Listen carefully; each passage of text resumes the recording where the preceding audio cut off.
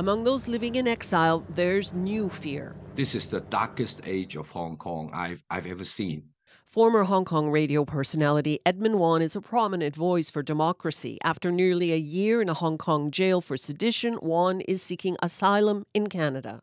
But if under the so-called Article 23, the new national law, I'm damn sure that I will be put in prison for at least 2 to 3 years. Article 23 was passed unanimously in Hong Kong's legislature.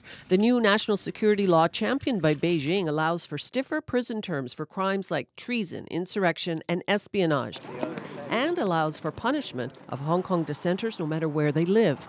Leaders say the law is needed to restore stability after a series of huge democracy protests. Activists argue it's too broad. Freedom of speech is not applied to you anymore, even though you're no longer in Hong Kong or in China. Ottawa has expressed deep concern about Article 23. In a statement to CBC News, the Chinese embassy says, "We strongly deplore and firmly oppose individual countries and organizations slandering the Safeguarding National Security Bill of Hong Kong." I don't think the people are fixing to stir up trouble, to have turmoil. I don't think so. So Beijing must extend an olive branch to the Hong Kong public. In the meantime, Wan vows to continue his fight from afar. I will still speak for the truth.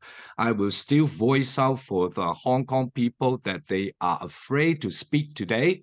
I will still speak of what I believe. For people like Wan living in exile, the worry is Hong Kong is no longer the liberal, westernized Hong Kong of the past. The new law, they say, is simply the next step to bring it more in line with mainland China. Belle Peary, CBC News, Vancouver.